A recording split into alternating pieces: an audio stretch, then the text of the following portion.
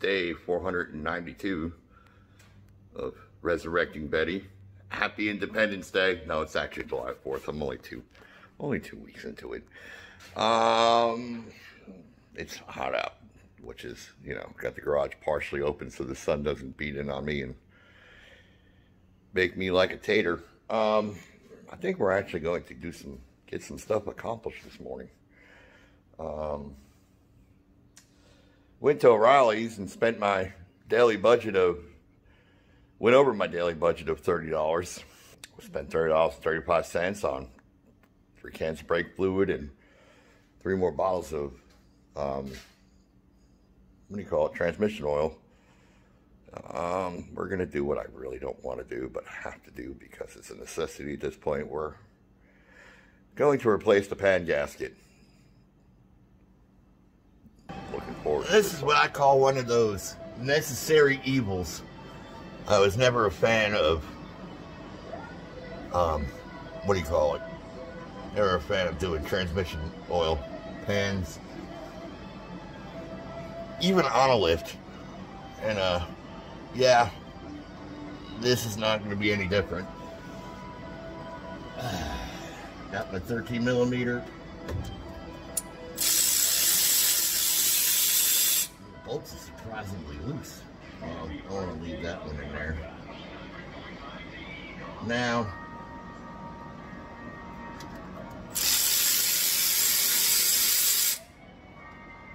I don't know what the truth to the rumor is. I won't know until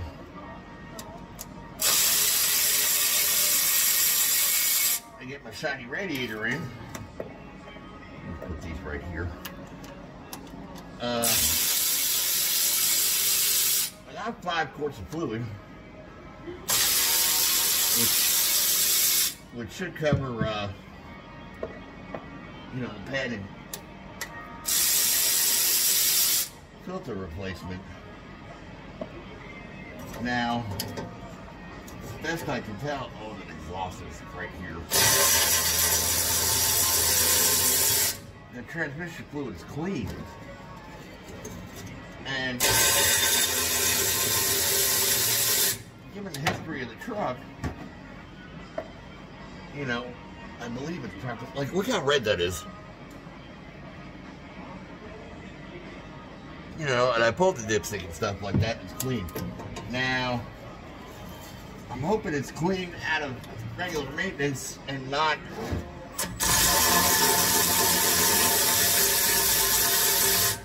clean because it was having a transmission issue. That's going to take some seeing. But given the value of the truck and the ease of rebuild on transmissions, no, I'm not going to do it myself. I'm not opposed to having it rebuilt. Let's say it that way.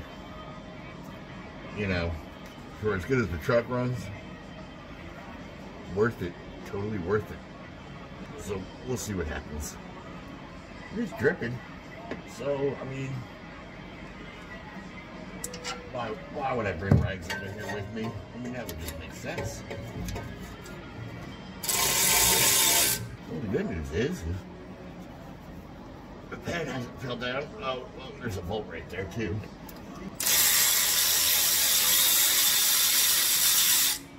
Like I said, the only reason I'm messing with it is because the pad's got a leak. If this pad wasn't leaking, I wouldn't be doing this at this point. But every time I run it, it leaks like a sieve. Alright.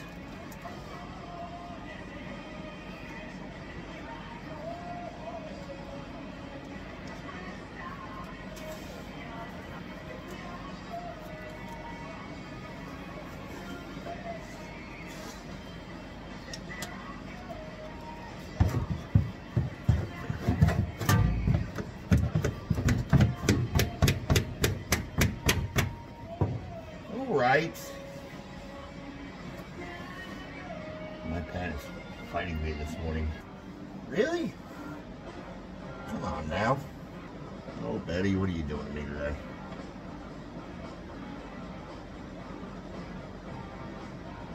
It's oozing. I got some drippies.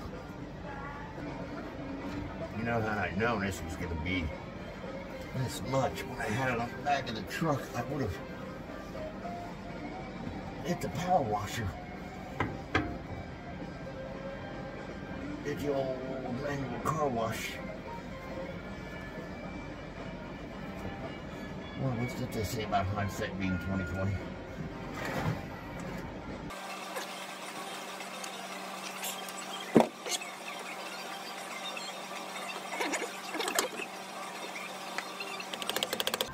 Ah, here we go. That's what I was looking for.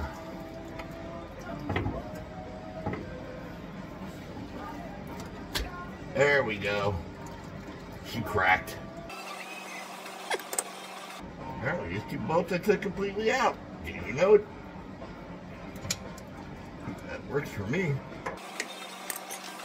Oh, hey, you know what? When you do this, you should probably open the drains on the bucket so it actually drains into the bucket.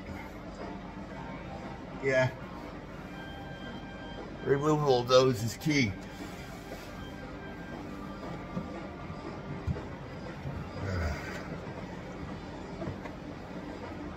Good job. There we go. A little spillage. A little more spillage. Oh, I didn't want to do that, but I did it. Come on out of there.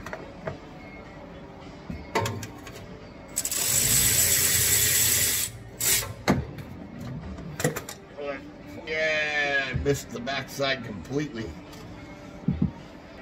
Oh, that's not great. I'll show you in a minute.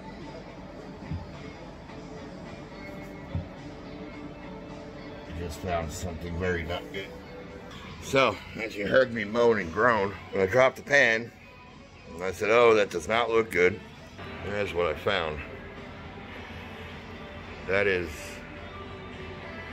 gasket material on gasket material. Now,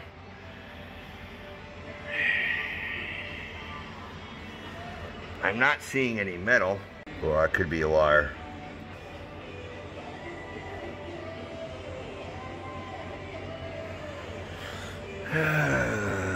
There's metal in it a little bit. Now, I don't know. Some of that, well, I mean, now that I see some of that looks like grit that came off the side, I'm hoping. I'd be lying if I said I wasn't a little nervous about it. I mean, I guess we're just going to have to see, and time will tell when we go for our first ride. So, we may not be out of the woods. That's bothersome. Well, let me get this cleaned up.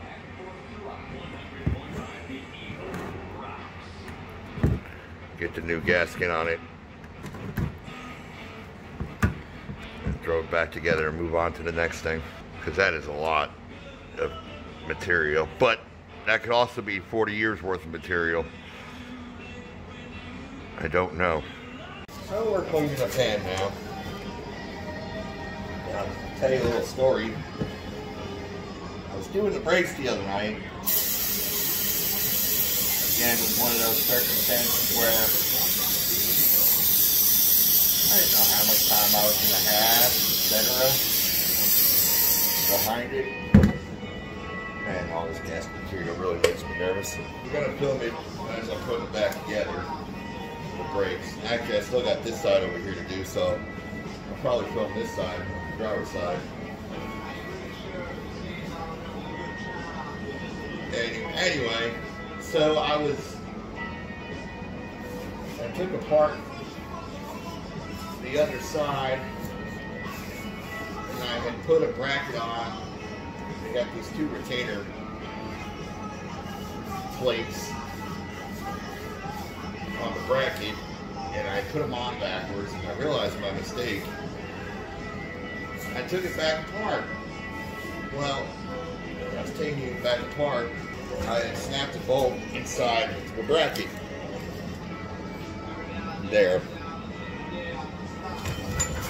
Anyway, I tried drilling it out, it slipped in the vise, and just goobered up that hole even more. So there was no tapping it to, you know, drilling and tapping it. Somebody recommended helicoil. I said, I'm not about that life. It's not that I don't trust helicoil, it's just I don't trust helicoil. Decided that my best course of action was to go on the old interwebs and find another one. And lo and behold, 30 minutes after I did it, I found one on one of my Dodge groups on Facebook. And the dude had it, Bart. Shout out to him. Well, Bart's in Canada. And albeit he's going to get it to me, we've already worked out the deal and it's on its way. So the moral of the story is, sometimes Canada can save your ass. That was a 1 in a million shot. Oh, I just nailed myself in the eye with some brake cleaner. I'll tell you what, ladies, friendly tip. If you don't have any mace, use brake cleaner. I really do have a gasket scraper for this. But I like doing things the extra hard way. I don't know why. My dad always said, shout out to Peter Van Sr., that I had a knack for doing things the hard way. Actually, he didn't say that so much as he would ask the question constantly, why do you do things the hard way? We're going to get the rest of this material off with the old spin-a-rooney wire wheel.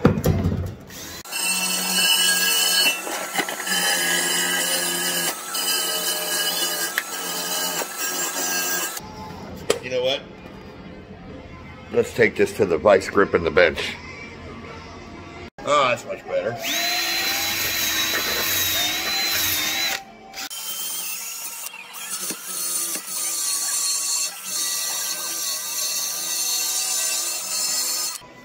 This is oddly satisfying. If you've never cleaned up anything with a wire wheel on some metal, I highly recommend it. Especially if you just like weird, oddly satisfying things.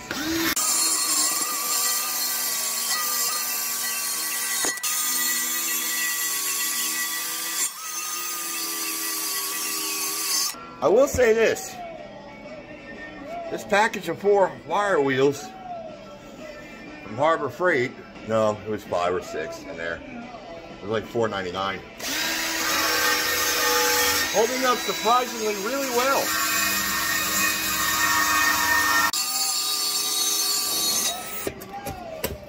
Get out of there.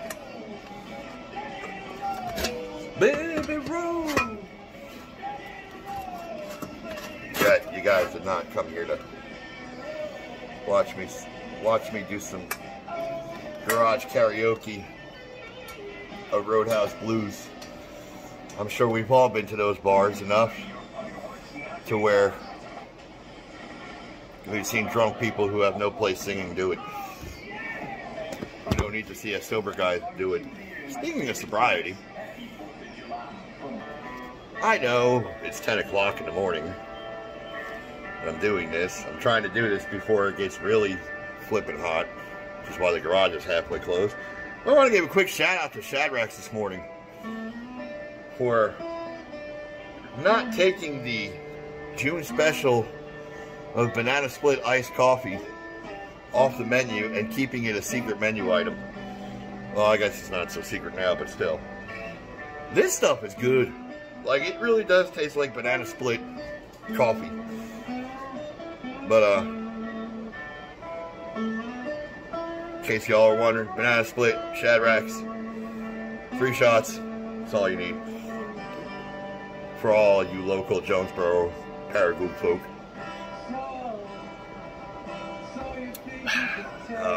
So back to wire wheeling.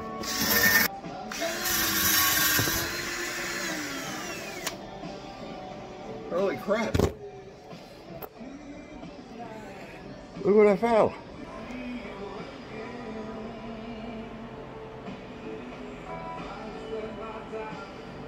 It's the original part number to the pad. Wow. That's pretty cool. Again, it's the little things in life that excite me. Spray it out. Get under there, put the new gasket on. Call it good. So here we are, back under the old truck. And either I'm getting more round in the center, or my floor is sinking. Oh, I got a hole in my floorboard. Not big. I just found it. And yeah, that's because I'm close up. But if you really look at it compared to my finger, it's not that bad. See, look, my finger covers it up. I'll just drive around like that. No, I get it. When I do the interior, I'll see what I can't do to stop. Put a cease and desist on that. Now, the gasket don't look too bad. I don't see no metal on it. I mean, or the gasket, the filter. I don't see any metal on it. I'm just waving around and just throw fluid in my face. But then again, who knows if it was just changed recently too. Again, no, there is a lot of material on this filter. So, a little worried. You're lying if I didn't say I wasn't. I did get movement, but then again, when I did that, there was no pressure on it either. So, I don't know. We'll do the fluid. We'll do the filter. And when the wheels and tires go on and my radiator, my shiny aluminum radiator gets here, we'll see what we get. I gotta say, between that brake bracket and this, I think it would totally be a cakewalk, this truck. But it was showing a lot of promise. Oh, you didn't hear that, but my shoulder just cracked turning that screw. But it's still not going to dishearten me. Oh, on a side conversation piece while we're doing all this, I was trying to convince my wife to let me do some old school shop graphics to it. You know, be good look with the patina and everything else. And it being in 1974, and Jaws being my favorite movie, I was going to put a Quint's Charter Fishing logo, faded logo on the side. She vetoed the idea completely. Her first and only point was that we were landlocked. I'm not saying she's wrong, but, you know, I don't get it. She may have to go on a weekend trip and find some logos on the truck when she gets back. So let's put this pan up. I had to run the pan bolts into the gasket because, you know, we don't live in the times where companies care about flat gaskets anymore. Now they just care about little efficient packaging.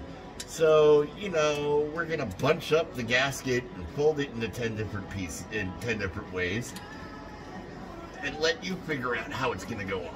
They were nice enough though to make the holes small to where I can screw bolts in. The bolts can hold it in place and kind of keep it together. Thousands of car guys agree. If the gasket is flat in the packaging like it used to be, it's easier to install.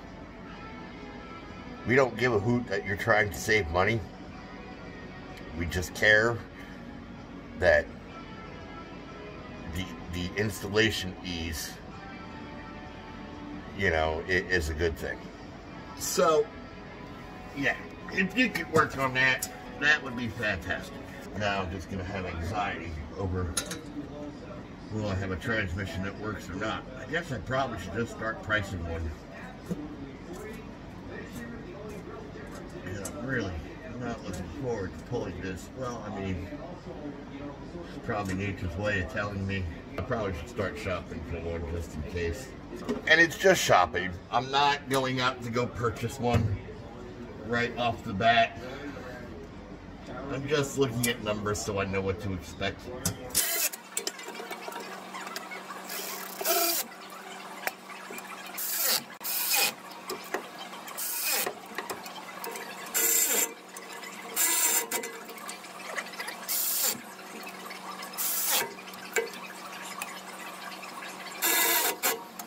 Yep, that's good.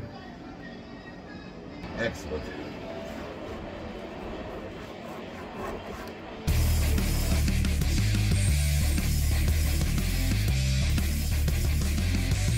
So there it was, my transmission pan.